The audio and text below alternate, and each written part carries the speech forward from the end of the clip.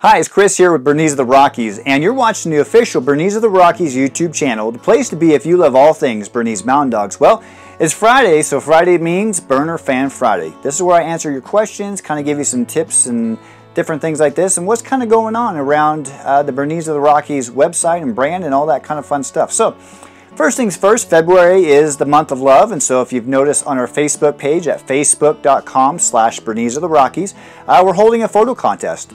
Now this is open to all breeds, and so if you have, a Chihuahua or German Shepherd or a Bernese Mountain Dog, we'd love to see your pictures. Just a picture that you really love, and we're going to be choosing 2 winners to win a cool Amazon gift card. And so we would love to, have you participate. So again, it's at facebook.com/Bernese the Rockies, and you'll see it on there. So this week, here in Colorado, have a lot of snow. It's been pretty crazy, kind of been snowed in a little bit. The dogs have loved it. So, if you have Bernese Mountain Dogs, you know how much they enjoy the snow. So one of the questions I get asked a lot is about potty training in the different seasons. Now, of course, here in Colorado, we've got a lot of snow this week, which brings up a good point to ask. If you're looking to adopt a puppy, it's important to think about when you want to bring the puppy home in terms of potty training. So if you live in the mountains or in a region where you're going to have 2 to 10 feet of snow, then those are obviously things you want to keep in mind. But the same goes for the summer and the fall, because if it rains a lot and you're going to have a lot of mud, different things like this, you're going to have to just kind of figure out your potty training routine, finding a place in your yard or whatever you're going to use for your potty training that's going to work good for your dog and your family, because, of course, it's not going to be overnight.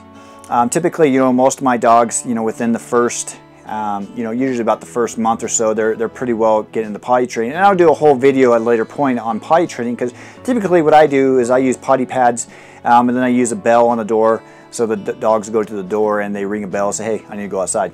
But sometimes, you have to just kind of think about, your environment and bringing home a puppy. And so it's really kind of important to think about when you're going to be bringing a puppy home and just, anticipating your needs for, a puppy.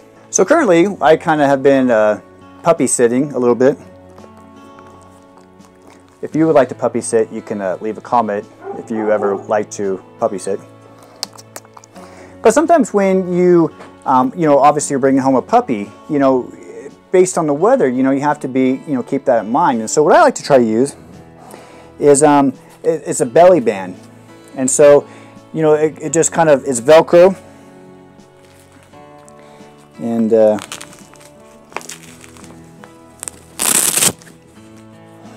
it's just a Velcro little kind of like doggy diaper that goes around the puppy, and it really helps if you have a male like this little guy.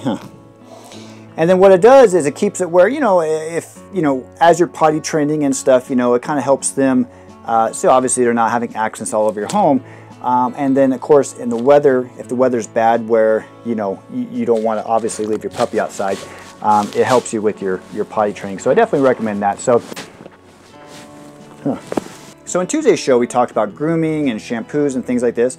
And so I want to send a special shout out to Elizabeth for letting me know what she uses for Newfoundland. So I'm definitely going to pick some up, and you can read what that was in the comments section of the Tuesday video. And of course, like any video, if you have something you'd like to say, or comment, or something that you would like to add to the show, I'd definitely like to hear your opinion. And you can just leave that in the comments right below this video.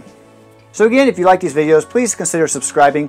It's free, and of course, then you get to have an update anytime I make a new video, and make it kind of fun for you guys. So again, if you have a question you would like me to answer on the air, please send that at questions@BerneseTheRockies.com. And until next time, hug your dog and be blessed.